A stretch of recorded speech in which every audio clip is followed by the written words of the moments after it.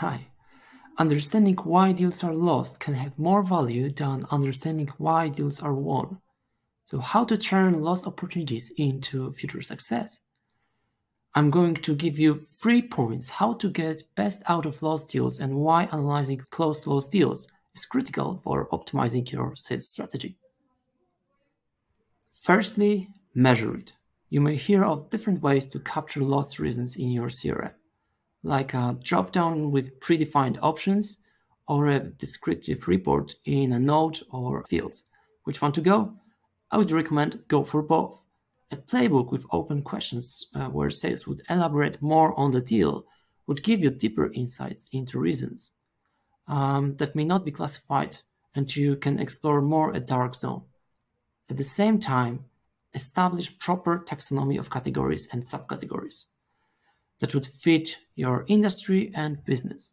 It will allow you to visualize data and give you quantitative data.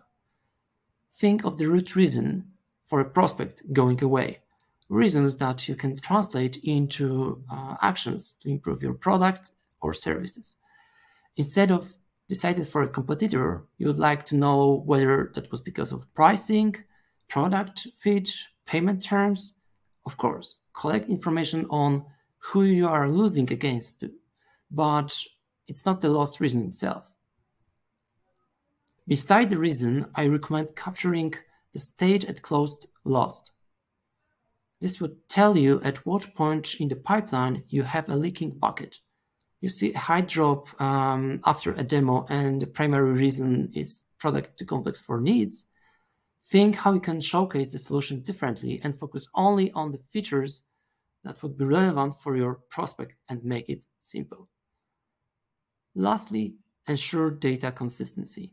Enable the rules in CRM to collect this information in the mandatory fields. All right, once you have it measured, learn on it. That's the second pillar. Create dashboard and reports in CRM that would be used by, and here is the critical point, all relevant teams such as sales, obviously, but also marketing and product.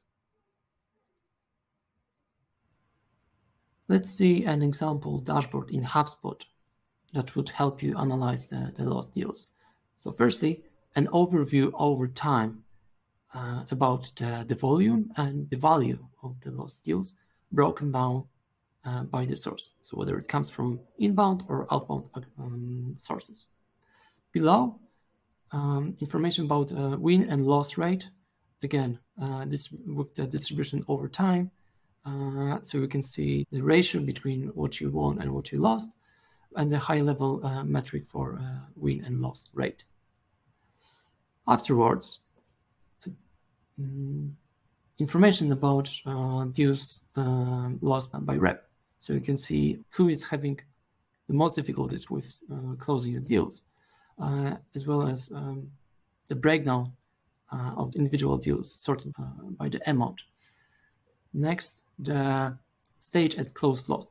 So by deal owner and distributed over time. So firstly, by deal owner, so we can see where specific people have problems and where the deals are dropping, and over time, so we can see more trends.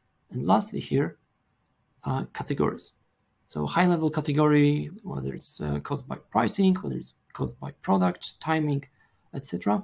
So you can see the cumulative number over time and the share of each category, but also breakdown into subcategories.